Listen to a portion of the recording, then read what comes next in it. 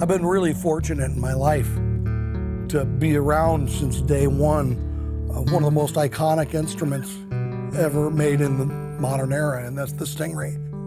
To have had the opportunity to buy the company in 1984 and really recognize that we were the stewards of this design.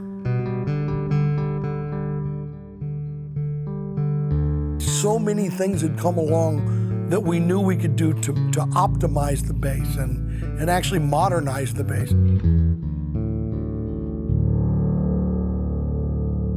We sat down and said, if we were designing the StingRay bass today, what would it look like? What would it feel like? And what would it sound like? We kept everything that's familiar to you, from the oval pickguard to the basic shape, the ability to get the big bass and the big treble. What we wanted to do, number one, is revoice it.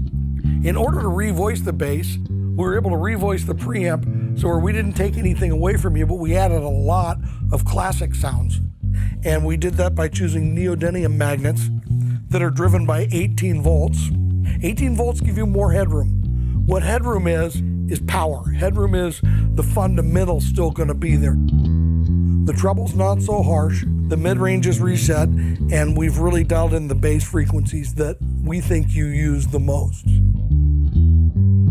We can make this sound like any vintage bass you've ever heard, but give you all the benefits of an active bass. We experimented with a lot of woods, and our favorite is still ultralight swamp ash.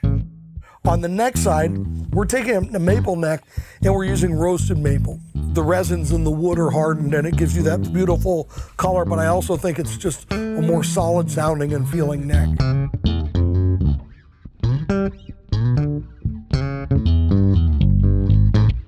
We went from 21 frets to 22 frets.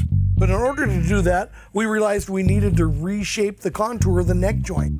We were able to play with some contours that are really not that noticeable, but they are when you're holding it. So we were able to design new tuning keys. They're about a half pound lighter than the tuning keys that were on StingRays for 40 years. Using aluminum, we're able to keep the classic StingRay sound, but use a little different bridge pieces. So as a result, these things are averaging around 8 pounds.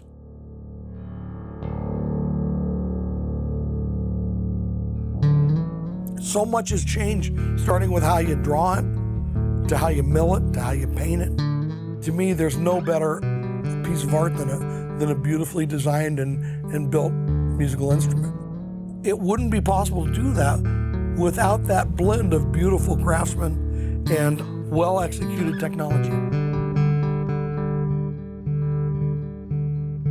To see something that you visualized and you created with your family and created with this great team here in San Luis Obispo, and then see it on the biggest stages in the world, I mean, that's pretty cool.